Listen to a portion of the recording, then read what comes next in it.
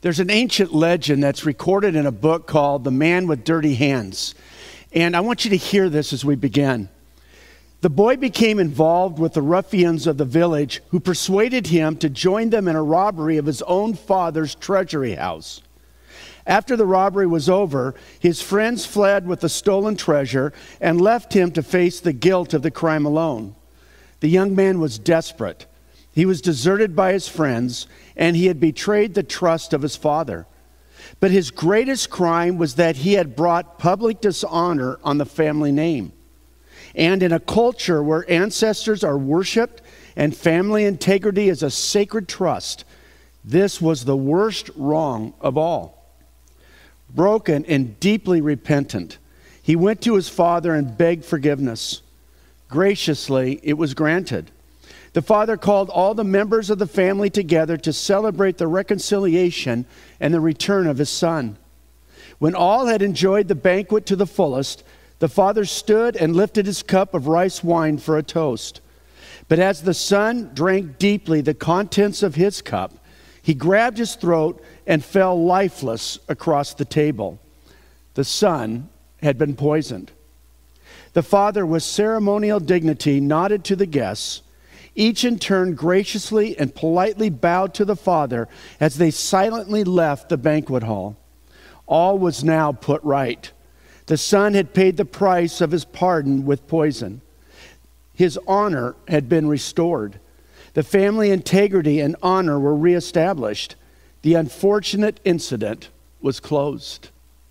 I wanted to begin this sermon by reading that story because I think it shocks us. Because this morning we're looking at the story of the lost son, the story of the prodigal son, as Jesus told it in Luke chapter 15, verses 11 and following. And I think some of us are so used to that story, have heard it so many times, that we fail to grasp how the first century readers would have heard this, or those who were with Jesus that day, how they would have received this story. It would have been extraordinary to them that the father would respond to his son in this way. And what I want to do this morning is to answer this basic question. When we have wandered from God, can we go home again? Can we return to our Father in heaven? When we have made mistakes, when we have blown it in life, can we go home again? This morning we're concluding the series looking at real questions. And it's been our hope that you've seen in the Bible that it's okay for us to ask God hard questions. It's okay for us to wrestle with God with some of the disappointments in life. Real questions, real emotions. The reality is, as we read the scriptures, we see really every emotion that we will experience in our own lives. These were real people like you and me. But then we see real faith. It doesn't end with the question. It doesn't end with the emotions, the raw emotions. It ends in faith. And what we've seen is that as people have wrestled with God, as they've come to God with their questions, and in their pain, God ministers to them, and He restores them, and He does an amazing work. So this morning, what we're going to do is we're going to begin actually by reading the first couple of verses in Luke chapter 15. Listen to what we read. Now the tax collectors and sinners were all gathering around to hear Jesus. But the Pharisees and the teachers of the law muttered to themselves, "This man welcomes sinners and eats with them." Then Jesus told them this parable. Jesus goes on to tell 3 parables, but we need to understand these parables in light of why Jesus tells them. He tells them to the religious leaders and to the people who the religious leaders have deemed unworthy of the attention of Jesus. And Jesus tells them these 3 parables: a story about a lost sheep, a story about a lost coin, and a story about a lost son. Let's begin in prayer. Father, we ask that you would bless this time that you have provided. Give us insight. Give us understanding of your truth. Lord, we want to be transformed by your truth this morning. We want to be changed, Lord. If we have built and erected any walls around our hearts and around our minds to keep you at a distance because of the shame of our sin, we pray that you would break through those walls today, that we may hear what you want us to hear today. In Jesus' name we pray. Amen. 3 questions that I want you to consider this morning as we walk together through the story of the prodigal son, the story of the lost son, beginning in Luke chapter 15, verse 11. Here's the first question that I want you to think about this morning. Do you identify with the younger son who walked away from God? Do you identify with this younger son who rejects his father, who walks away from his father, who basically says to his father, I don't want to have a relationship with you? As we look at this, here's the first thing that I want you to see as we go through this story that Jesus told. And that's the sin of the younger son, which is rejecting God. Rejecting God. We read in verses 11 to 16, Jesus continued, there was a man who had 2 sons. The younger one said to his father, Father, give me my share of the estate. So he divided his property between them. Not long after that, the younger son got together all he had, set off for a distant country, and there squandered his wealth in wild living. After he had spent everything, there was a severe famine in that whole country, and he began to be in need. So he went and hired himself out to a citizen of that country, who sent him to his fields to feed pigs. He longed to fill his stomach with the pods that the pigs were eating, but no one gave him anything. Estate planning at the time of Jesus was actually very simple. When the father of a home died, his estate was divided evenly among his living sons, although a double portion was given to the oldest son, as well as the right to sit in his father's seat, the right to be the patriarch of the family. So in this instance, where the younger son comes to the father and asks for his inheritance early, this was never done. This just never happened. In fact, one scholar said that even today in the Middle East, if a son came to his father and said, I want my inheritance early, it would be a huge scandal. In the generations that came, according to Jewish tradition, if a child came to their father and said, I want my inheritance early, they would actually have a funeral for the living son, because he would no longer be seen as a son. He would no longer be seen as a member of the family. He would be treated as if he had died. What this son did was scandalous. Essentially, what he was saying to his father was this: I don't want to have a relationship with you. I don't want to be accountable to you. I don't want to be responsible to you. It's as if he's saying to his father, I wish you were dead. But the response of the father is rather remarkable. The father, instead of what would normally happen, where the son would be brought before the elders of the village and would be publicly humiliated for what he had asked for, the father gives his son what he asked for. What we read is that he broke his estate, divided it among his sons. Again, it wouldn't have been equal. His oldest son would have received an extra portion. And we see that the younger son goes off, probably as far as he could get, goes to another country, because he wants to get away from his father. He wants to get away from his family. He's rejected them. And he goes off to a distant land. And there he squanders his wealth. A famine hits the land about the time that his money runs out.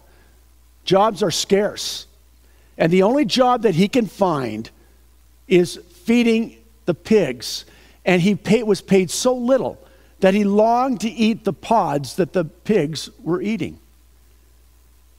What I want you to think about here is the sin of the younger son, which was rejecting his father.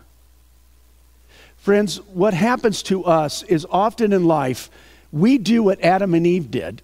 We do what we see throughout Scripture, throughout history. What this younger brother does, what this young son does, is he walks away from his father. He rejects his father and he says, I don't want to live according to your rules. I don't want to live in responsibility to you. I don't want to be accountable to you. And we do that every time we sin. Friends, sin is more than, hey, I made a mistake. Sin is saying to God, I don't trust you. I don't believe in you. And so I believe I have a better plan for my life. That is a rupture of a relationship. It is rejecting God. When we sin, we are rejecting God. This is serious business, but it's something that often we don't take seriously.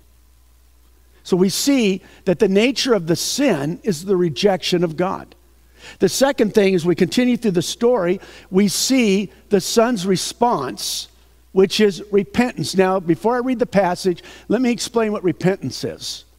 Repentance is recognizing that I have walked away from God, recognizing that I am living in sin, recognizing that I've turned my back on God, and it's doing a 180. It's turning around, coming back to God, and embracing God, and living again the life that God has called me to live.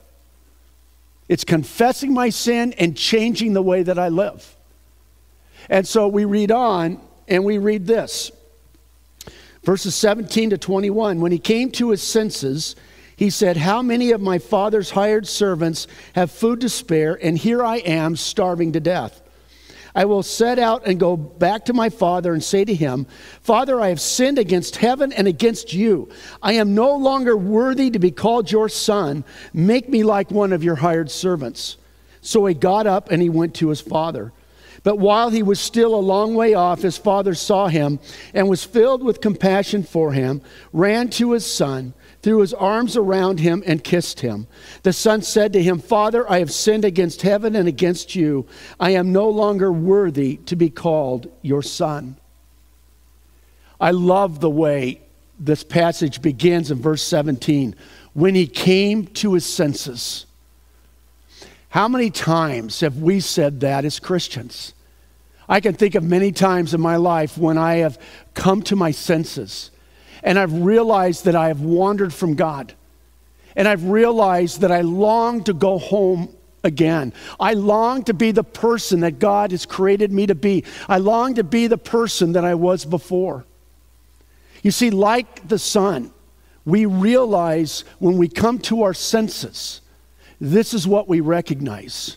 We recognize that because of our sin, we have invited into our lives an emptiness that can never be filled. We have brought into our lives a hunger that can never be satisfied, a thirst that can never be quenched. And that's what the younger son recognizes. And what he recognizes is, he comes to a place, as he comes to his senses, he realizes, I want to go home again. My father is better to his servants than I'm being treated here. It's when I'm with my father that I am loved. And he recognizes, and you notice what he does. He comes home in humility. He says to his father, against heaven and against you I have sinned. Father, forgive me for what I have done. I do not deserve to be treated as a son. Will you receive me back as a servant? The humility of the younger son is extraordinary. It's exemplary for you and me. Here is a man who is taking his sin seriously. Here is someone who recognizes that his sin is more than breaking a rule. It's more than breaking a law. It's rupturing and breaking a relationship. And the younger son, understanding that, comes back to his father. And he says with humility, "Oh, Father, forgive me, for I have sinned against heaven and I have sinned against you." Now, what is the father's response? That's the third part as we look at the younger son. Here's the father's response. It's one of grace and mercy. We read in verses 22 to 24, "But the father said to his servants, 'Quick, bring the best robe and put it on him. Put a ring on his finger and sandals on his feet. Bring the fattened calf and kill it. Let's have a feast and celebrate. For the son of mine was dead and is alive again. He was lost and is found.' So they began to celebrate." Nobody would expect that the father would respond in this manner. What is Jesus talking about? He's talking about the way that God responds when any of his children who have walked away from him come back to him. Remember the context of why Jesus tells the stories? He's being surrounded by tax collectors who are considered unclean sinners, prostitutes, sinners, common people, sinners in the eyes of the religious community. And the religious community is saying to themselves and to one another, "Why is he spending time with this rabble? God doesn't care about them. God cares about us because we're good people." What is God saying? He's saying that all of us, no matter where we've been, we can go home again. Now, how does the father receive his son? Does he punish his son? No. The father is overjoyed at the return of his son. You get the impression as you read that every day the father is going out, looking out onto the horizon, waiting every day, longing that he would see his son who had left, who had run away, his son who had rejected him, longing to see that his son would return again. And then one day as he looked onto the horizon, he saw his son coming. And what did he do? He ran to him. And the Bible says that he kissed him. Now, the original Greek language means that he covered him. He covered his son with kisses. He was so overjoyed. He was so wonderfully excited at the return of his son. So what does he do? He not only covers his son with kisses, but he has a robe placed on him. The robe represented a place of honor. He's saying to his son, "You are taking a place of honor in my home." But he does more than that. He has sandals placed on his feet. He probably has become so poor that he's had to travel without sandals. And so the father is taking care of the needs of his son. He's not rejecting him as his son rejected him. It's what we would expect. It's what we would anticipate. It's certainly what the religious leaders in that day expected. But it's not how the story would proceed. Then he does something very interesting, which some of you need to hear this. He orders that a ring be placed on his son's finger. What is that about? The ring, I think, is the most significant thing that the father does for the son. The ring represents that this man is received back not as a servant, but as a son. That the boy has been received back with all of the wonder and all of the responsibility and all of the joy of being a son to this amazing father in this home and in this family. You see, because he received this ring, it marks him as a member of the family. It marks him as one who can now even conduct business on behalf of the family. Now, wait a minute. This is the son that squandered so much of the father's resources. And yet the father gives him a place of responsibility as a son, as a member of his family. Friends, some of you have made mistakes in your life, and God has forgiven you as you have come and confessed that and changed the way that you lived. But you have not allowed God to say to you, "You are my child. Welcome home. You have responsibility and you have gifts and blessings as part of my family. Be restored as a member of my family." I wonder if this is what you need to hear today. I wonder if today some of you have even shirked away from taking responsibility in the kingdom of God because you've made mistakes in the past. Yes, you still live with the implications and ramifications of those mistakes. God allows us to live with the consequences of our choices. But God sees you differently than the world sees you. God sees you differently maybe than your family sees you. God looks at you and he says, you are my child, and I want to use you to change the world. Get back in the game. Get back on the field. Do you recognize yourself in the older child today? In the younger son today. Do you look at your life and see, that's me? That's me. And I need to go home today. Maybe you think you're home, but you realize that your vision of God is one that he's an ogre, he's angry, he wants to punish, and he wants to make your life miserable because of the mistakes that you've made. And for you, coming home is seeing God in a different light. Or maybe for you, you're that tax collector, you're that prostitute, you're that person who's wandered from God. He's opening his arms to you and he's saying, come home. Repent. Come home back to me in humility, acknowledging what you have done, and change your ways. Be my child again. The second thing I want you to see, question I want you to wrestle with this morning is this. Do you identify with the older son? Do you identify with the older son who lives like the religious leaders did, with pride and entitlement, pointing at the mistakes of others, looking at others and saying they should never be part of the church. The church should never reach out to them. God doesn't want them, whoever them are, God doesn't want them in the kingdom. Let's look at the sin of the older son. Often we stop with the younger son, but there's much to learn with the older son, and I'm going to take just a few moments to describe him.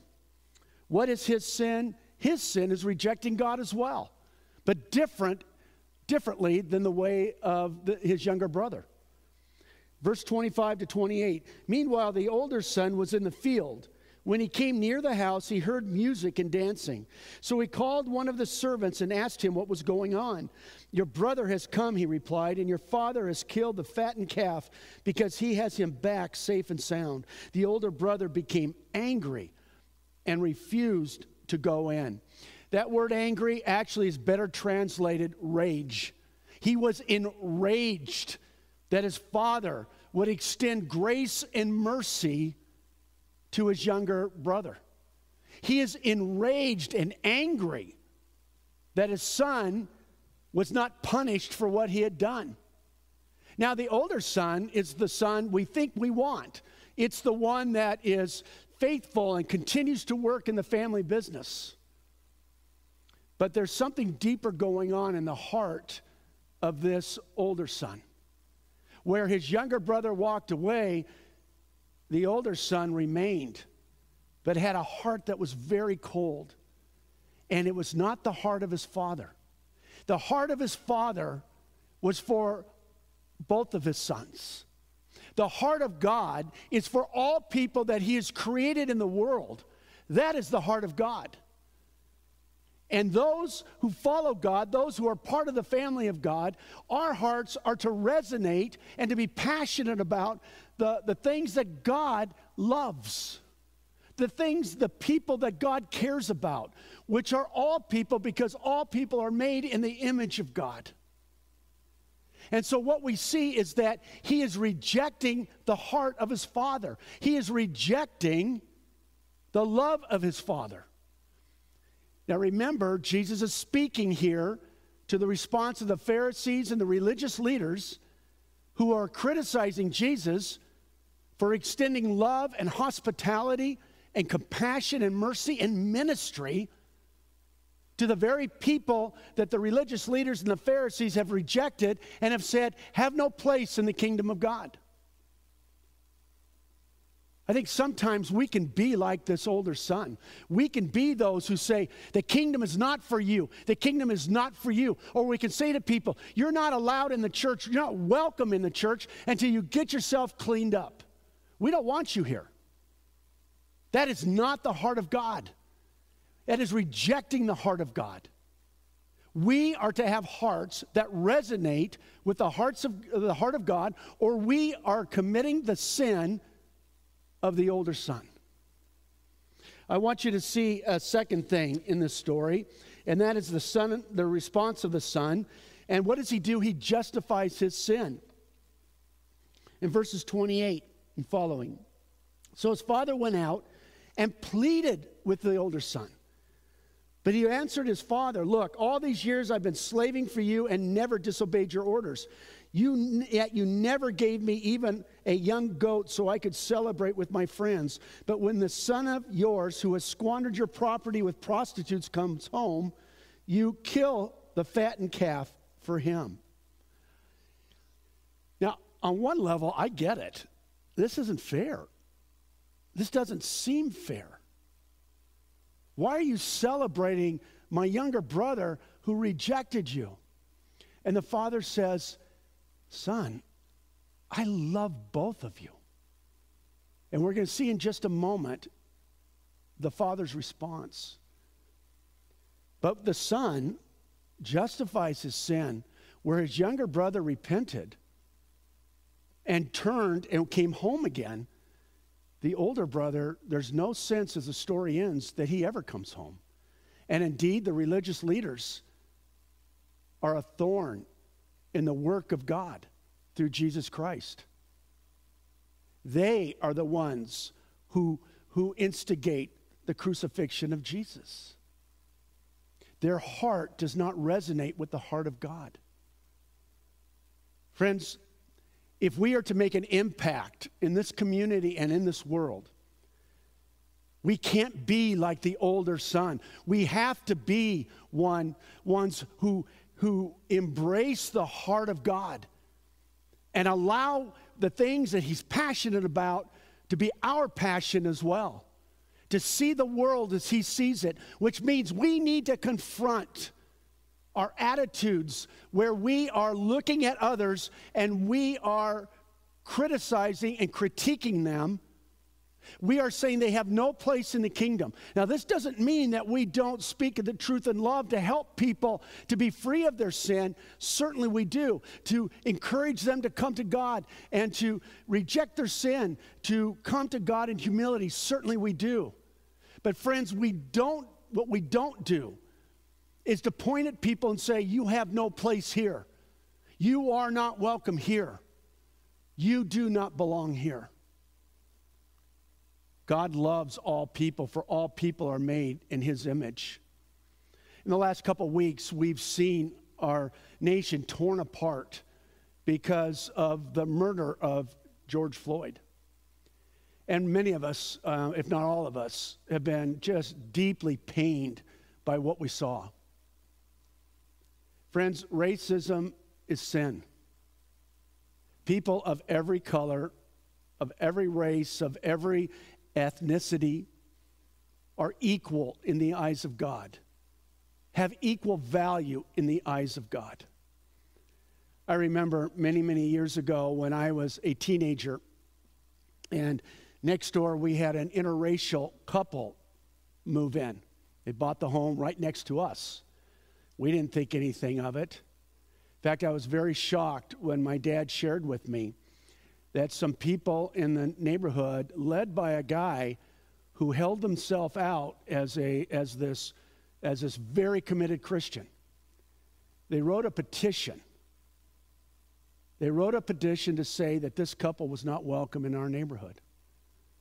They had approached my mom and dad, and my parents said, no, we won't sign that. No way. And I remember when the petition was given, somehow my parents found out that their names had been written in, even though they never signed it. And they totally disagreed with it. My parents went next door and embraced that couple and said, this is not us. We did not sign this, and we are so sorry that you had to go through this. We disagree with them. You are welcome in this neighborhood. You are welcome as our neighbors. I remember how broken I was as a young Christian at that point, to know that a Christian was behind this whole thing.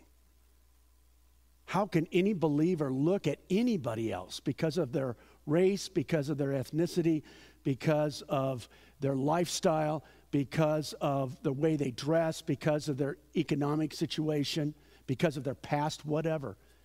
How can any of us look at anybody made in the image of God and do that and reject them, when the heart of our God is that every person would come to know him through faith in Jesus Christ? And so how does the Father respond? Again, with grace and mercy. My son, the Father said, you are always with me, and everything I have is yours. But we had to celebrate and be glad because this brother of yours was dead and is alive again. He was lost and he is found. Do you hear the heart of the Father?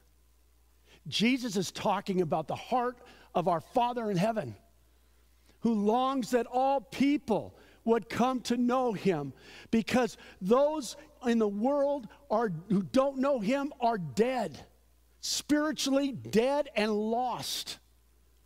And it's the heart of God that all people would come alive in Jesus Christ. That heart is the heart that God wants us to have as individuals. And because we have them as individuals, we have it as a church. Let us be those who reflect the heart of the Father. Let me close with this story. It's written by Timothy Keller, who's just an incredible pastor and author. And listen to what he says. He says, Christmas is about receiving presents, but consider how challenging it is to receive certain kinds of gifts. Some gifts, by their very nature, make you swallow your pride. Imagine opening a present on Christmas morning from a friend, and it's a book on dieting. Then you take off another ribbon and wrapper, and it's another book from another friend called Overcoming Selfishness. If you say to them, thank you so much, in a sense, you're admitting, for indeed I am overweight and obnoxious. In other words, some gifts are hard to receive, because to do so is to admit that you have flaws and weaknesses and you need help. Perhaps on some occasion you have had a friend who figured out you were in financial trouble, came to you and offered a large sum of money to get you out of your predicament. If that has ever happened to you, you probably found that to receive the gift meant swallowing your pride. There has never been a gift offered to us that makes you swallow your pride to the depths than the gift of Jesus Christ requires us to do. The gospel teaches that we are lost, so unable to save ourselves that nothing less than the death of the Son of God himself can save us. That means you are not somebody who can pull yourself together and live a good and moral life. Friends, I hope everybody listening to this sermon this morning can see themselves in this story somewhere. I hope that you are not like the older son who is justifying their sin. Would each of us face the reality of our brokenness? May we reflect the heart of our Father. Oh God, thank you for who you are. Thank you for being our Father in heaven. Thank you that you have restored us, that you have renewed us, that you have loved us. Lord, may we hear what we need to hear today through the voice of the Holy Spirit, that we would repent as the younger son does, and we would go home again. For Lord, that is the question. Will we go home again? Will we go home again? In Jesus' name, amen.